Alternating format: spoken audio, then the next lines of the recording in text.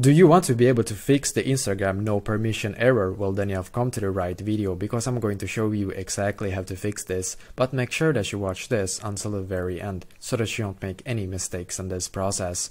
So the first thing I'm going to do is to come to my Instagram profile right here, as you can see. So go to your Instagram app and then come to your profile right here.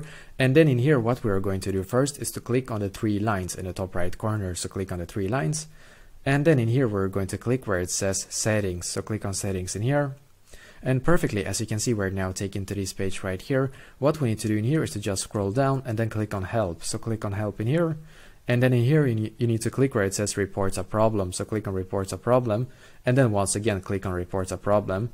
Because then you should be taken here. I'm just going to click on include and continue in here to be taken to this page right here. So you need to come to this page right here, as you can see.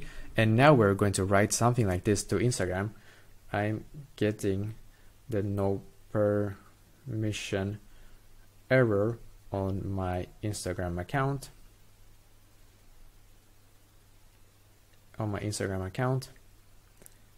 Please fix this error. If you have a photo of that error, you can also click where it says like upload in the bottom left corner, as you can see. So if you have like a photo of that error, you can send it to like the Instagram customer support as well if you want to. But you can write something like this, like I'm getting the no permission error on my Instagram account. Please fix this error, and then click on send in the top right corner.